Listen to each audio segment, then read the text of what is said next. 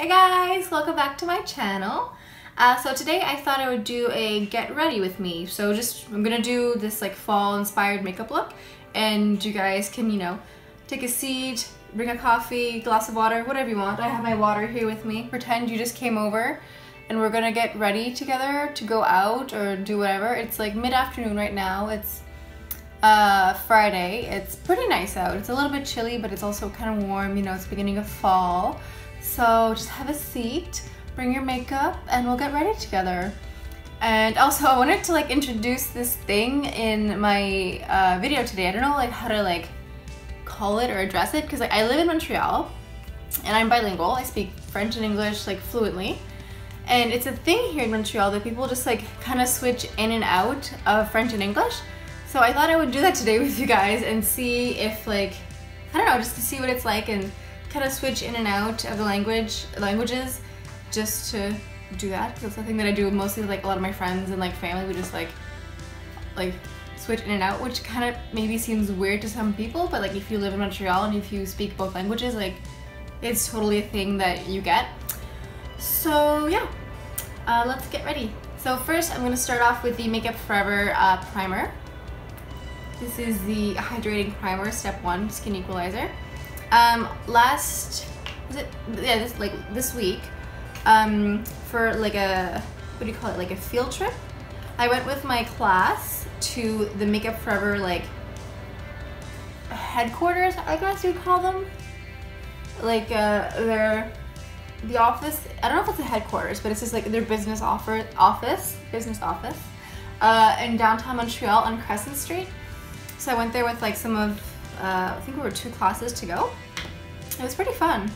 We got to see a lot of the products, and we did get a discount off of the products, but I mean, it's sad to say, but I have so many products that I just, sometimes I'm oh, even though it's a discount, I know that I literally do not need anything else. I was maybe I can get a new foundation and wait, for winter till I'll have a heavier one. But then I realized that I have 5 foundations right now that I keep alternating with, even though right now my favorite is still the Lumière. That's still my favorite one. But I still have the Too Faced, I think it's a BB cream that I really like every day. It's very sheer and light, that I really like. I find this one here is more for it's more full coverage for me. I kind of like a foundation that feels like a second skin. I don't like a really heavy, thick foundation. So yeah, back to the Makeup Forever. Yeah, it was nice seeing the offices and stuff, and they had, it looked like they almost had photo shoots going on or something, but not photo shoots, but they had model type people walking around. I was oh, this is very cool. We had a little demo of some of the products, and we got to walk through one of this Makeup Forever stores, and we could pick out stuff we wanted to, but I was again, I was these things are all so lovely and beautiful, but I didn't actually have any need for anything at the moment. Not that that's ever really stopped me from buying things, but I was trying to be reasonable. They did have these really beautiful things that I almost got. They're these, they look like loose pigment kind of, but very glittery, almost not quite glittery, but very sparkly. They were really pretty, and they had maybe 15 different colors. And I guess the problem was that I knew if I was going to get some, I wouldn't just get one color. I don't want to get 3 or 4, and I was okay, no, just, they were very beautiful, but I knew I would use them once every 8 months. So what's the point in that? Ça demeure d'aller aux pommes parce que à chaque année, on dirait qu'on attend trop longtemps. Puis on y va comme à la fin d'octobre, puis il n'y a plus de pommes de reste, fait trop frais. C'est fait qu'on a décidé d'aller comme le début de cette année. Puis je pense qu'on va aller comme à la Rive-Nord, parce que à Montréal, il y a comme pas de pommes. Puis je me rappelle pas c'est quoi le nom de la place. On a été 2 ans, ça va être comme le 2e ou 3e année de suite qu'on y va. Sur la Rive-Nord, c'est comme Saint-Jean sur le lac ou comme quelque chose comme ça. Puis il y a une petite boulangerie qui fait du pain aux pommes. Oh, c'est tellement bon! Ils font comme des morceaux de pommes caramélisés sur le pain puis à l'intérieur. C'est tellement bon. C'est on va au verger juste pour aller acheter le pain aux pommes. Mais on va acheter des pommes aussi. Je me demande s'il y a d'autres villes où il y a 2 langues officielles. Puis là, ben, il n'y a pas 2 langues officielles à Montréal, c'est le français aussi au Québec, je m'excuse. Mais je me demande s'il y a d'autres villes où il y a plusieurs langues qui sont parlées ici, comme, je sais pas comment dire, comme, like, you know, here people just like switch in and out of English, like they just like swap in and out. I wonder if there's other cities that are like that, like where there's just like 2 dialects maybe, or 2 like really popular languages that people just like kind of switch in and out of. But I really like experienced that elsewhere. Maybe, I don't know. I'm trying to think where else that would happen. I don't know, if you know any of these places, or if you live in any of these places, let me know. Mais je suis chanceuse du fait parce que j'ai appris l'anglais puis le français comme en même temps quand j'étais jeune, quand j'avais 4 ou 5 ans, puis ma famille me parlait l'anglais puis le français comme les 2 en même temps. Ça fait que j'ai appris les 2. Puis c'est pas avant, c'est vraiment comme quand j'ai devenu adulte que je m'ai rendu compte comment chanceuse que j'étais, parce que c'est comme apprendre une autre langue, c'est pas facile. J'ai essayé d'apprendre l'allemand à l'université. J'ai fait un semestre, puis là, non. Je pense que c'est la paresse. Ça m'intéressait pas d'apprendre des nouvelles règles de grammaire, puis pour les yeux, je vais prendre une palette de Dior. Je l'ai achetée cet été à New York. Puis c'est drôle parce que j'étais dans le grand magasin, puis je regardais les collections, puis j'étais pas sûre si j'allais vraiment acheter ou juste regarder. Puis la fille qui était là était tellement comme pas agressive, mais c'est comme la vente à la pression. J'étais comme oh ok. C'est que j'ai pris la palette pour les yeux, les ongles, mais là j'étais comme ok, je sais pas si j'aurais aimé ça, comme je regrette un petit peu d'acheter, mais là j'ai utilisé puis les couleurs sont vraiment belles, c'est que c'était comme un petit peu de pression, mais j'ai mis les couleurs quand même. C'est ceux-là ici.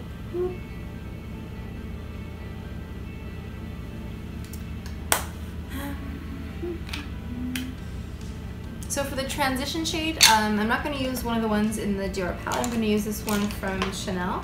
It's called Tissé Vedome. I'm going to use this color here. Je comprends tellement pourquoi le monde s'installe comme un beauty room, parce qu'à chaque fois que je veux faire une vidéo, il faut que je déplace comme tous les meubles de la pièce pour m'arranger avec un petit bureau puis le tripod avec le téléphone. C'est que je comprends pourquoi le monde comme s'installe un beauty room, puis tu sais, t'as pas besoin de bouger grand chose, c'est juste ça reste là. Ça fait que je pense que bientôt je vais me mettre sur ça. On ira à Ikea, on va aller à Ikea bientôt, ça fait que je vais voir. Je regardais sur Etsy pour des décorations de beauty room. Ils ont tellement des belles choses. Mais tu sais comme, like when you're adding to the basket and you just keep adding more and more and more things and you're like, yeah, no, that's okay. But usually what I do is like, when I'm shopping online, I'll just add all the things that I like to the like shopping cart or whatever. And then when I check out, that's when I kind of like do like, c'est comme ça que je vais trier, comme je vais comme tout ajouter, puis là à la fin, là je vais trier qu'est-ce que je veux vraiment, puis qu'est-ce que je suis comme non, c'est beau. Mais il y a vraiment des belles choses. I saw this shelf that looked really nice. It was like almost like antique-y looking, and it was like a shelf to put nail polishes, like so I could put it like up maybe. Could be a good idea. I don't know. I mean, you'll see if I change anything. I'm kind of thirsty.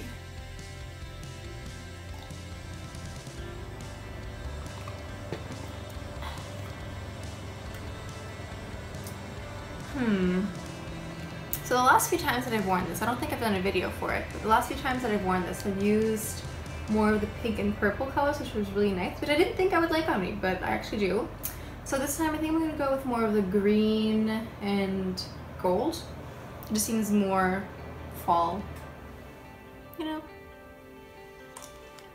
I'm not sure why, but whenever fall comes around, I always want to watch Gilmore Girls. Like I've watched the whole, I watched all of it like more than one time. But whenever fall comes around, it puts me in the mood to watch Gilmore Girls. I guess because like it's set in New England, and I just think about like the colors changing, and like it just seems like the perfect time to watch it. So that's what I started doing yesterday, and probably what I'm going to continue doing after I finish this video. So I'm just kind of putting this gold kind of everywhere on my lid, and then I'm going to go in with, it's like, and not really, it's kind of green, kind of not copper, but like bronzy, I think. Blend it a bit. This color isn't as dark as I thought it would be. I mean, it's blending out very well, but I just thought it would be much darker. It's still really pretty though. Let some fall out.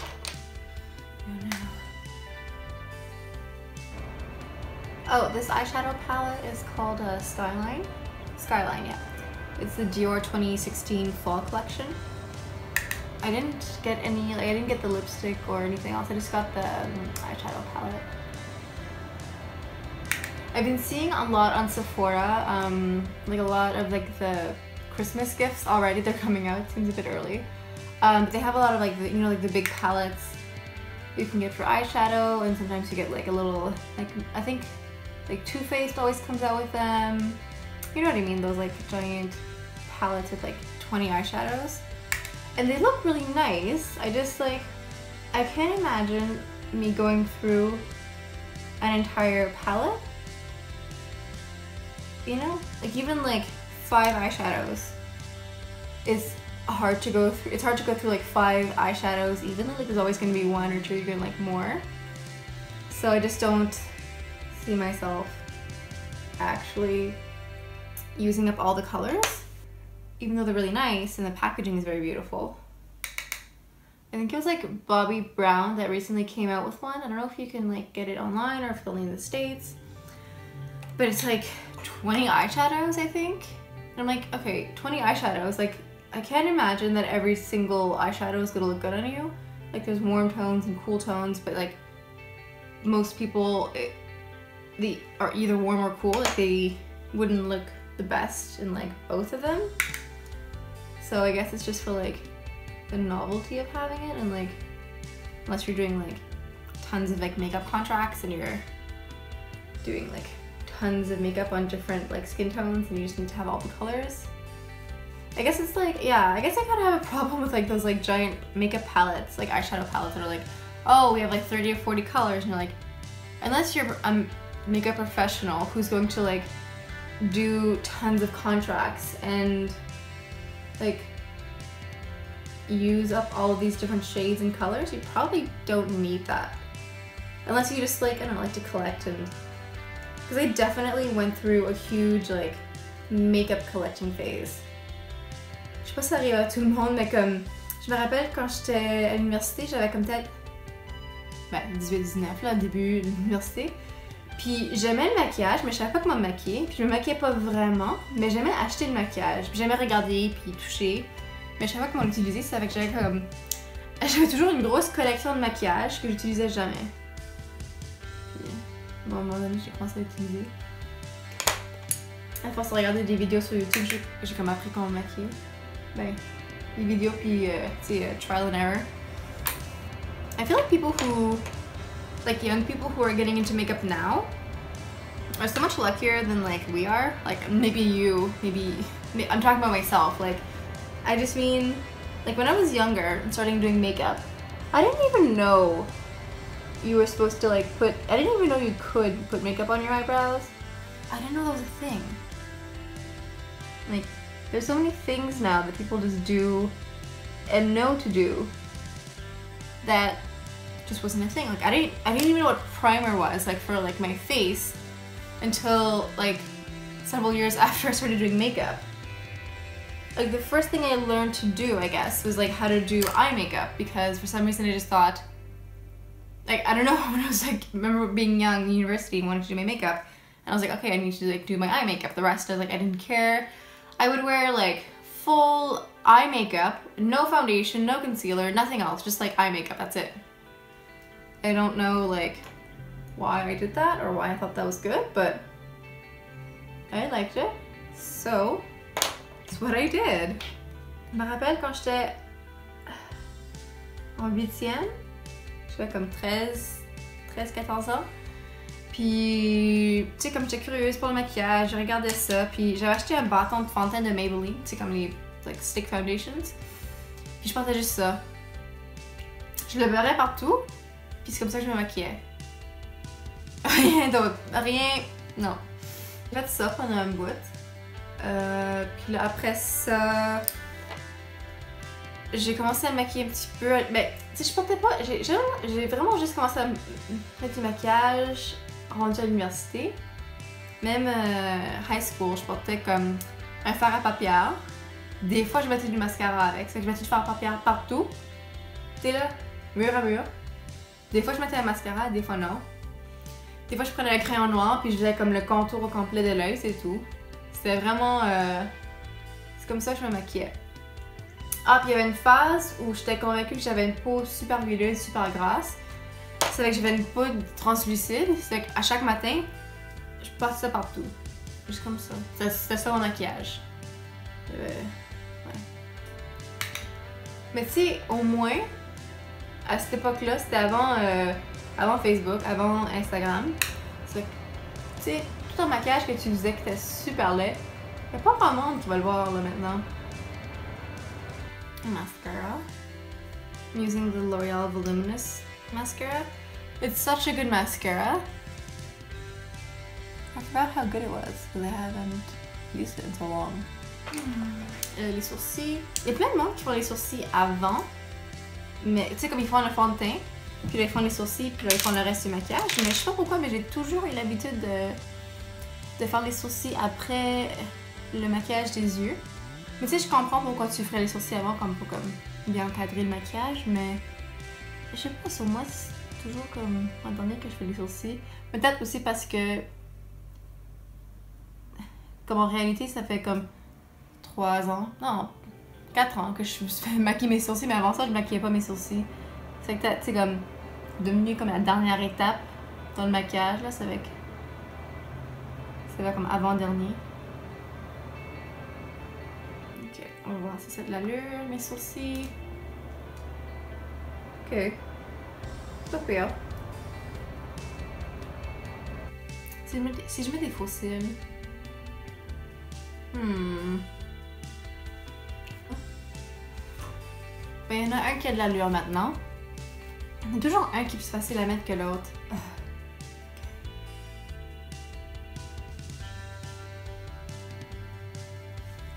J'ai mis les deux! Yes! Yes! J'ai 2 faux cils! C'est comme tu vois, comme les faux cils sont assez naturels. C'est ça que j'aime. J'aime pas quand c'est trop fake. Ben, sur moi. Moi, que c'est comme une soirée comme Halloween que je vais avoir comme super maquillée. Ça fait que, ok, je vais continuer avec les lèvres. Je vais mettre comme un rouge à lèvres vraiment comme foncé Bourgogne, comme pour l'automne. J'ai pas vraiment un crayon pour aller avec, ça fait que je vais aller avec un crayon nude de Lise Watier. Ça s'appelle Nude.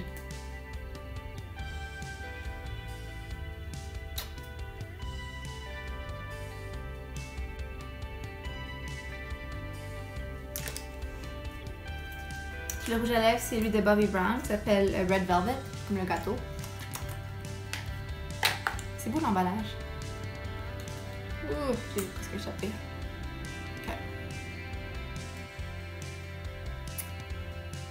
Okay, that's it. That's my look.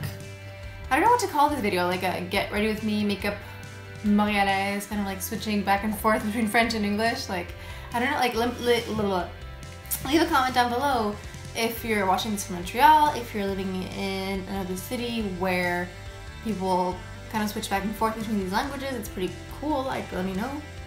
I think it's really interesting. And as always, if you like this video, please hit like and also hit subscribe and leave a comment down below because that's always cool. I like to, you know, hear from you guys. It's really fun getting feedback. So yeah, that's it. Thank you so much for coming by and I'll be back with another video sometime soon. Okay, bye guys.